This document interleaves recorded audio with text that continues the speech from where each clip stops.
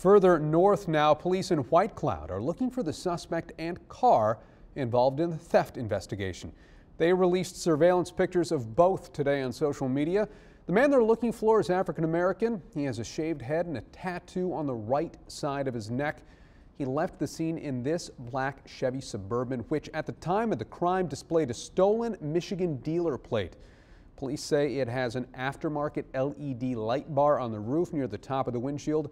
Investigators believe both the car and suspect are from the Kent County area.